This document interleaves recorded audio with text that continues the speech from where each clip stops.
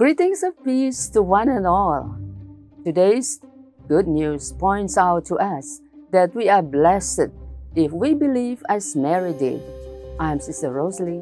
Join me in discovering the beauty of God's Word through the gospel power of today.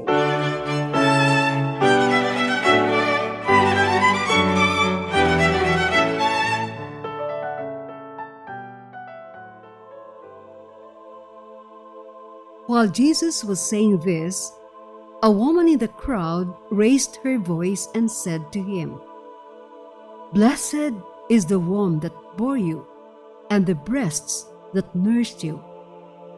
But he said, "Blessed rather are those who hear the word of God and obey it."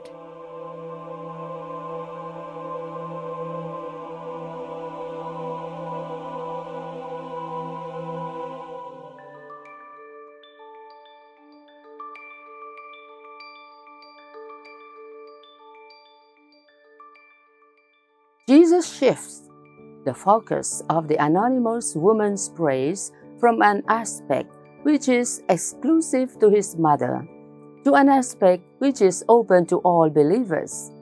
Mary's physical maternity is her unique privilege. The Word of God became flesh in her womb, and this will never be repeated.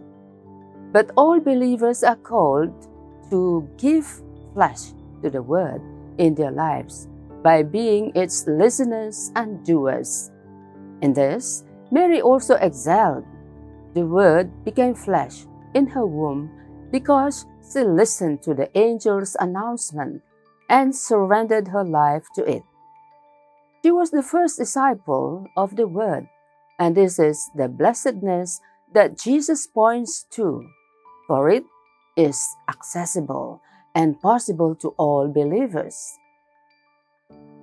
Lord Jesus, Word of God, as we listen to you, awaken in our hearts a restlessness that will find fulfillment only in doing what you say.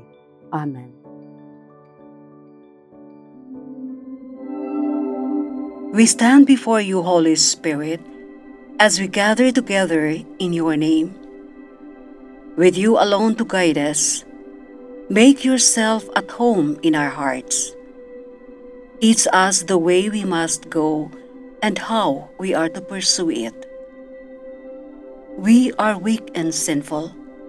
Do not let us promote disorder. Do not let ignorance lead us down the wrong path, nor partiality influence our actions. Let us find in you our unity, so that we may journey together to eternal life, and not stray from the way of truth and what is right.